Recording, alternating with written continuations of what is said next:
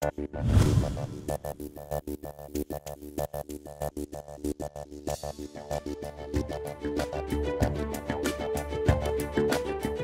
the worst mistake most people make when they start a job search? Think for a moment about your own job searches, and you probably have the answer.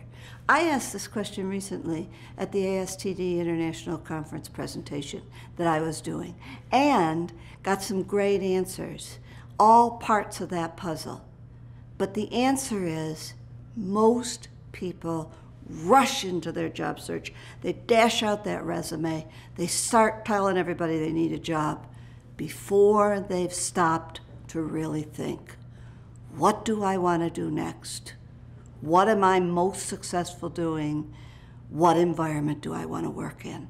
And it is that homework, that self-assessment, and that research that then makes you able to do a great job search, because you can prove what kind of value you offer to specific employers who might be interested in you in places where you can succeed.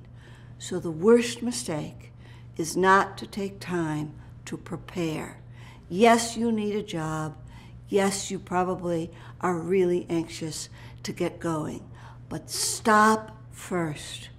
Give yourself that time to really think about what is the next place that I want to work in, that I know I can succeed in, because I'm going to use my best talents.